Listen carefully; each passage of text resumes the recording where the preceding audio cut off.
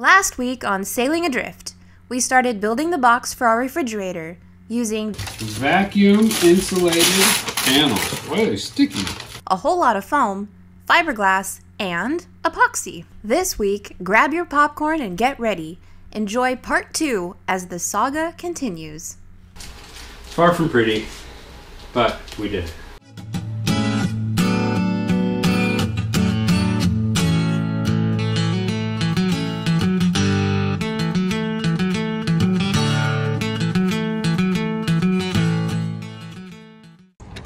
About done there? Just about. I'm gonna make that a little bigger. Just putting some hinges on the door to see if it'll open and close, and then we'll start doing all the other insulation. Cool. Yeah, I routed these out. They look great. They do look great. Sand them up and they'll look pretty good. Mm-hmm. Got it. Sweet. Now let's hope it opens. Sweet. There, is it starting to look like a refrigerator? Yes, absolutely. You could put cold things in here and they'll stay cold, theoretically. We could put Henry in here and he'd probably suffocate and die. Yes, I would, Dad. Henry, stay out of the fridge! Okay. I'm working on our, I guess, top insulation. This is the doorway. 1-inch piece of the fiberglass backed insulation. I'm sandwiching it with a 1/2-inch piece of the fiberglass insulation to create 1.5 inches with 2 layers of gaskets. And there's room enough for our gas strut that comes tomorrow. So hopefully it all fits. Check it out. I sanded everything. Nice. First I faired it, then I sanded it. Did we show fairing? Maybe not, but I did that. Oh, he definitely did some of that. This looks like a crime scene. Yeah, I was mixing the fairing compound, holding it between my feet. Not a good idea. Clearly not. Where were you a couple hours ago? Okay, wipe these down with acetone. And then we're gonna try out this pigment thing. Don't get excited because the first coating is supposed to be virtually transparent. Oh. So this is official West Systems 501 white pigment. This is more white than I expected on the first coat. I kind of like it for one coat.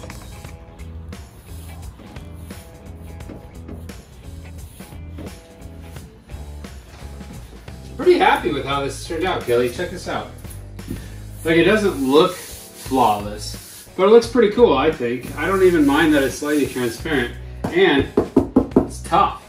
We'll give it a quick test fit just to make sure everything's ready to go. What do you think?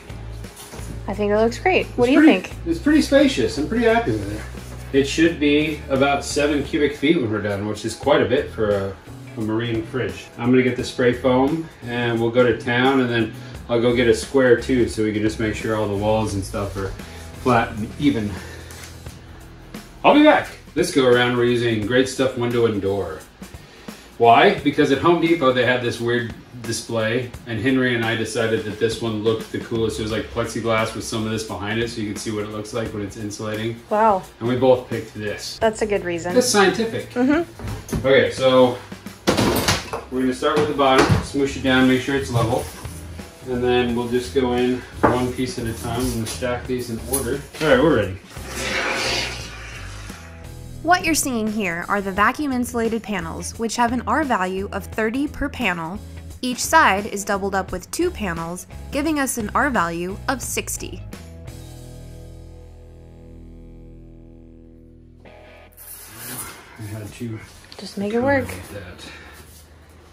Now in all these corners we'll put epoxy in there and put fillets. That's pretty much it. All right.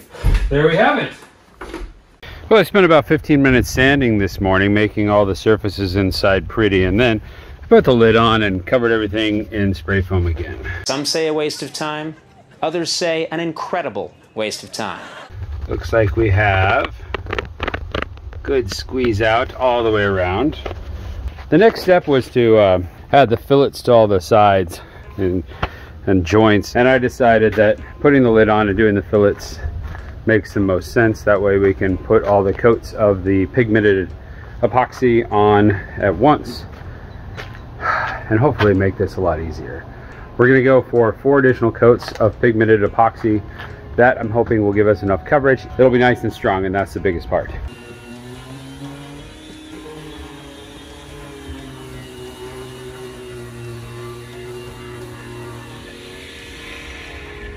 Having fun? It's easier to sand this when it was in 2 pieces. Mm-hmm. But what can you do? Anyway, I want to get this done. Yeah. Since the refrigerator technically might have food in it someday, I'm going to make this that resin-rich mixture that we did for the water tank. Nice and well mixed, and just a nice thin layer, times like probably 4 or 5. We'll see. We're gonna try to do this wet on tacky today. So roll it out. When it gets tacky, roll out the next one so we don't have to sand in between layers. And it is hot. It's 104 right now outside. Cruising up to 106 is the high for the day. So I'm hoping this will start to fire off a lot sooner than normal, and we might be able to get 4 or 5 coats done just today. This is my setup. Everything has fillets in there and it's nice and smooth. We're not gonna worry about the outside. We're gonna do this when we do the lid. So we're just doing the inside today. Just wanna do a ton of little thin coats. Anyway, cool. Do this and then we'll check in after a couple of coats. All right. Sounds like a plan. First mate's log. Sunday, June 27th, 10:24 a.m. It's already 91, heading for a high of 116. That's hot. But don't worry, I have 2 sweatbands on, and that's full of ice water. Nice. Yes. Yes, it is. Nice and cold so far. Anyway, obviously the interior is far from gorgeous, but the functionality of it I'm quite happy with. Feels like the inside of a refrigerator.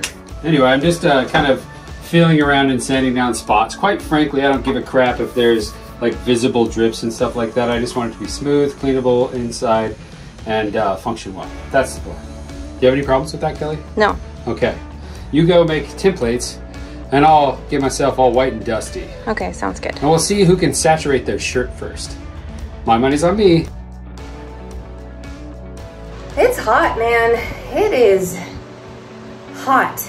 These are the bins, as you saw previously. Going to line them with this vinyl backing that we have in the back of these cubbies here, which the couch cushion will cover. Okay, time to get to work. We've found that using the compass has been the best way to create templates for things of this nature. They're not always 100%, but it's a whole lot better than guessing.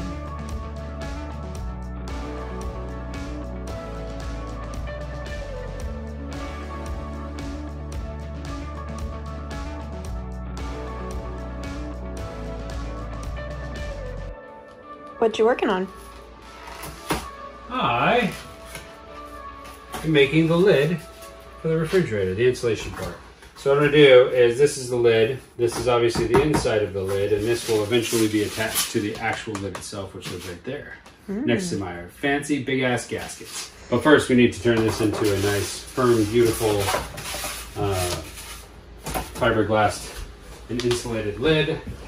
And to do that, I'm going to try to use this cotton batting, which will soak up excess epoxy, and a vacuum bag, where we just like take a vacuum cleaner and suck on this to get all the air out and hopefully conform to it. How should we do this? Put your layers of fiberglass on and wet them out, but it has to have enough resin on it, but it doesn't have to be like completely like saturated and even and smooth. All we're trying to do is get the epoxy in place and ensure there's enough of it to adhere to and fill all the voids. Then there's this, we'll call it breathe fabric, that just allows airflow, and it soaks up any extra resin. We put on the 2 layers of fiberglass that we're going to use for this biaxial. Then we'll put peel ply on, and then another layer of the breather fabric. And I'll put the whole thing in the bag, suck all the air out, and hold it vacuumed until the epoxy's fired off. It is time. Yes, let's hope this works. I got all the layers.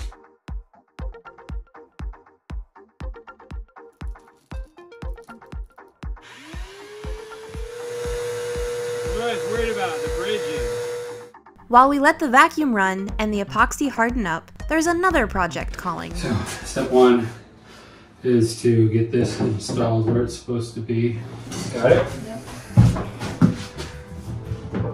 Here we go. Yeah.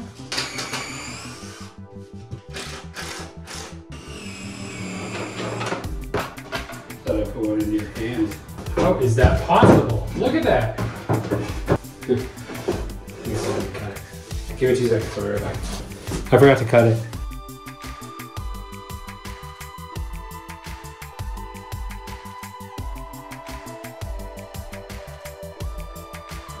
$90 exactly. Oh, jeez! Oh. Did you hear that? Yeah. Don't let it move.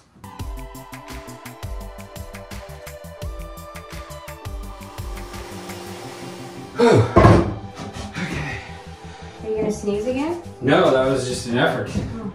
I was kind of like falling over while trying to push up, and there's some core work there. I don't do that a lot.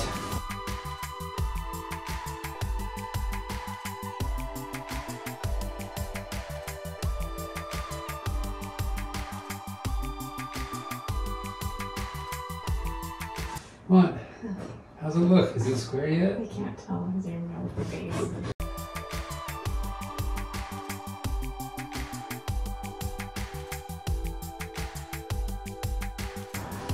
Huh, yeah, just takes patience. See why you have to hurry? Nice job in all the chaos, dude. Yeah. We're all happy with it. We're gonna put furrings over these and these to make them look pretty. Now back to our little vacuum experiment. It's so hard yet yielding. You ready to open this? Mm-hmm.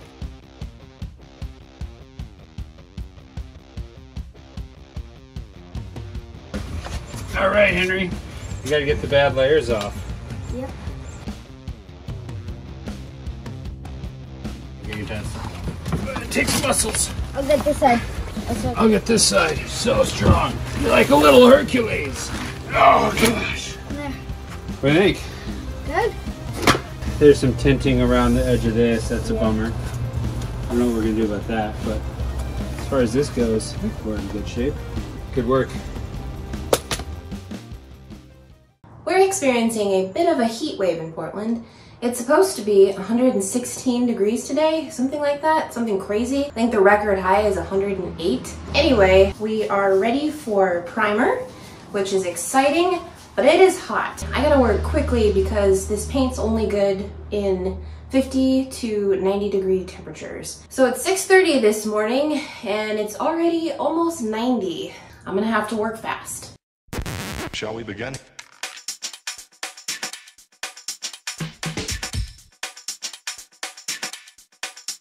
Look at the difference, like a coat of primer makes.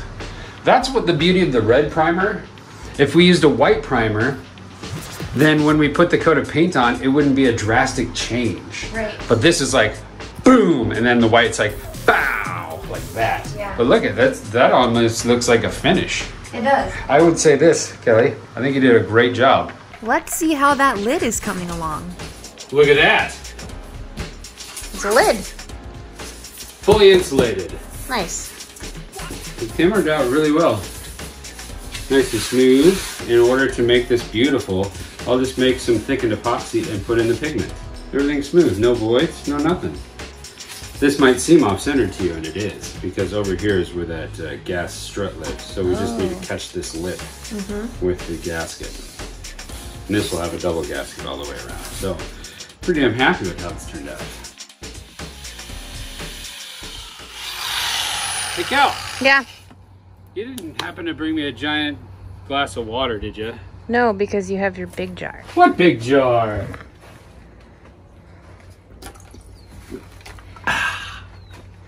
Hot. Stay thirsty, my friends. Now that the refrigerator box is pretty much assembled, We've got to get the refrigerator box put in right over there.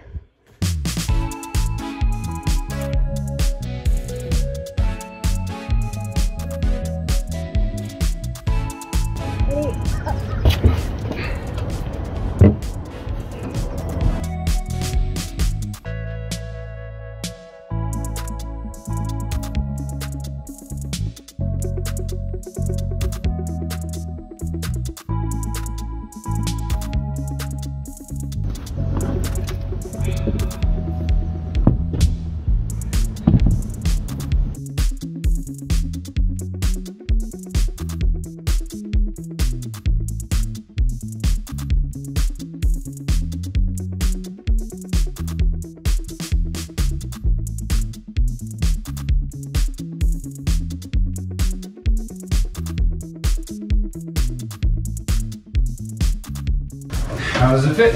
Looks good. All right. Woo.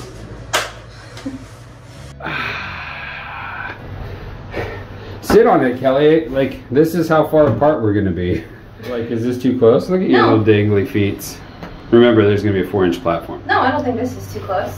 There'll be a table between us and we can play footsie like this while we eat the foods.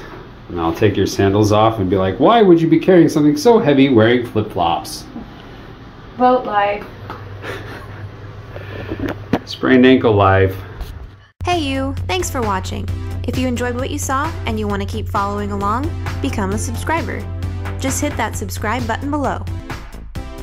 And special thanks to our patron crew. We really appreciate your support.